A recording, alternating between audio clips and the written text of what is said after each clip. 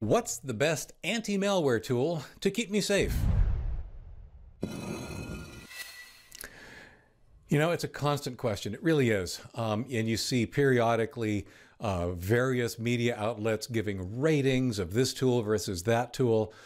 Anybody that does any kind of technical support, similar to askleo, or even if it's just your neighbor across the street, it's one of those questions you get over and over and over again. What anti-malware tool should I use? What antivirus should I use? What's the best security suite? I'll take a stab at addressing it because it's one of the most consistent questions I get. What's the best anti-malware tool to keep me safe? Over the years, your choices when it comes to anti-malware tools have become simpler, yet frustratingly imprecise. I'm Leo Notenboom. This is askleo.com. This is a very old question, and it and its variants continue to be asked frequently. As time has progressed and software has matured, the answer has changed in some fundamental ways. A discussion that once included antivirus software, anti-spyware tools, and pop-up blockers has morphed into a simpler response. From many, one. In years past, we had two classes of issues to deal with. Viruses, software that attempts to damage or destroy computers and data as well as replicate itself to other computers. Spyware, software that attempts to be stealthy, perhaps collecting data or altering your interactions with your computer.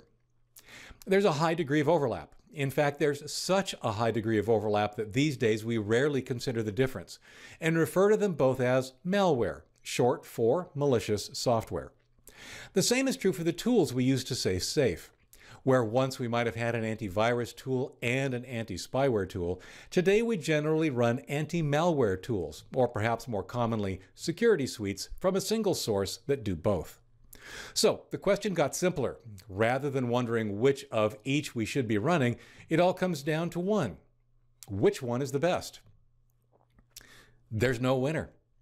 Unfortunately, it's become excruciatingly clear that there is no clear winner. There is no one. There's no single software package, no magical tool, free or paid, that will catch everything. A person running a name brand respected security package on their machine can still get infected. Running a different name brand package catches the infection and corrects it. Or perhaps it doesn't, yet a third one does.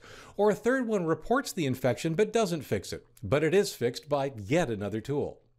It's unfortunate and confusing for the average user, and most certainly frustrating. I've referred to it as the nature of the race. Anti-malware tool vendors are constantly playing a game of catch-up in a race against the bad guys creating new malware. Some days, Tools A is the closest, and some days it's Tool B. But the bad guys are, by definition, always in the lead. Steps to take. So, what's a poor user to do?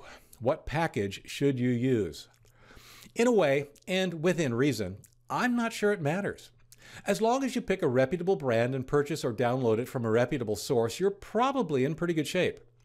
My recommendation for Windows 10 remains Windows Defender, but if you feel otherwise, there are plenty of other good solutions to choose from. Rather than choosing based on the latest head-to-head comparisons, which A, are rarely accurate and B, are quickly out of date, most people make choices on more practical matters, like whether the software has annoying upsells, adversely impacts their system performance, or how much it costs, free, a one-time purchase, or an ongoing subscription. Pop-ups. The original version of this article also discussed pop-ups. We used to require additional tools or add-ons to block annoying pop-up ads presented by websites. Fortunately, almost all the major web browsers have now incorporated pop-up blocking technology, and traditional pop-ups are almost a thing of the past. Note that I said traditional pop-ups. Advertisers and website owners now use different technology to present something that looks and acts much like a pop-up window.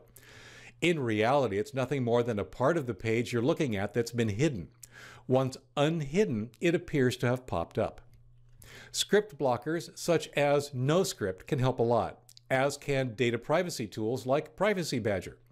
They work by preventing selected scripts from being loaded and/or executed.